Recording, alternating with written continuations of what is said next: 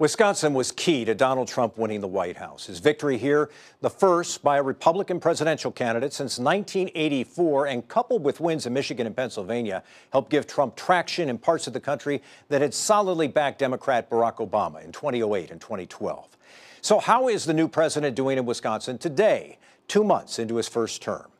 Wednesday, the first Marquette Law School Poll of 2017 will be released, and we should get at least a sense of not only how state voters feel about the nation's new leader, but about policy decisions that have been made in the first few weeks of his presidency. The poll will also look at key issues in this year's state budget and how voters think they should be addressed. Wisconsin wasn't always Trump territory.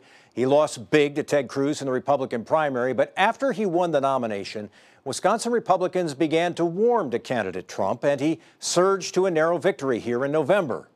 Few political observers, including Republican insiders, thought Trump would win Wisconsin, but he did. And as a result, our state may now in some ways be a political barometer for the Trump presidency. Forget about Peoria. How will it play in Platteville, Plymouth, and Prentice?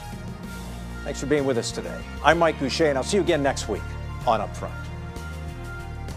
You can see today's program on our website. Just click on the Upfront section of WISN.com.